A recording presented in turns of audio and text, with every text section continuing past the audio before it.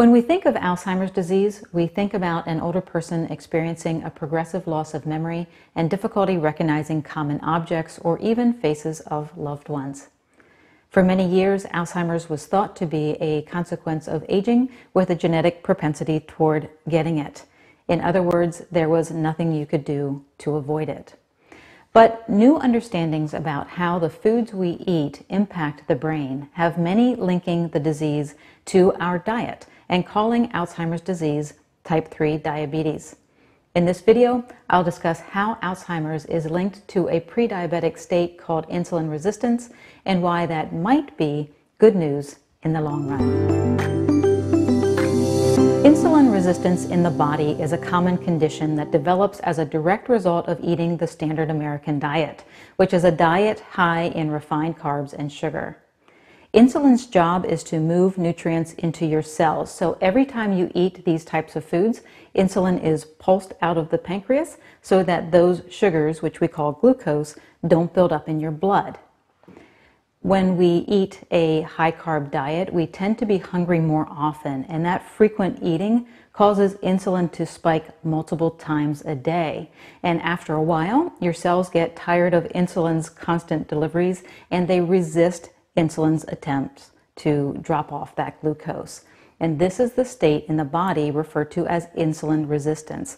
And left untreated, it leads to type 2 diabetes. But now we are seeing that the brain can also become insulin resistant.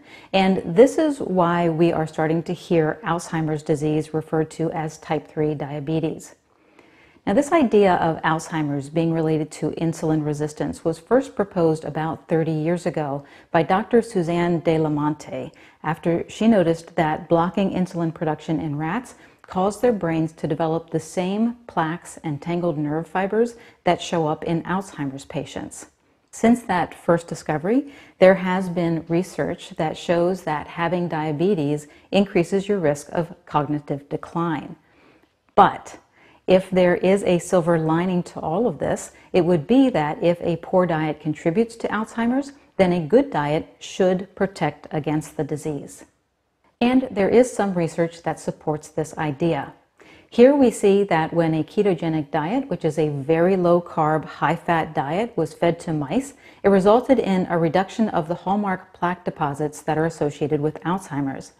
And these results happened despite the fact that the mice were fed saturated fats, which is a topic I've discussed in other videos. So there are a few things you can do to protect your brain and support memory and cognitive skills. First and foremost is to get the sugar out of your diet and make better choices overall when it comes to eating carbohydrates. A low carbohydrate diet doesn't mean no carbohydrates. Carbs are found in plant foods, so a good rule of thumb is if the food still looks like a plant, it is going to be a better choice than if it no longer looks anything like a plant. For instance, leafy greens are a much better choice for controlling blood sugar and insulin than a donut or even a slice of bread. If you need a place to start, watch my free video series and learn my 0-1-2-3 strategy. It is a great way to get the sugar out of your diet and replace that with healthy, high-quality carbs like non-starchy vegetables.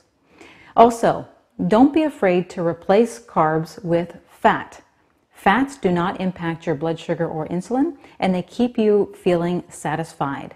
You can eat a variety of fats, and I will say that omega-3 fats are particularly good choices for brain health.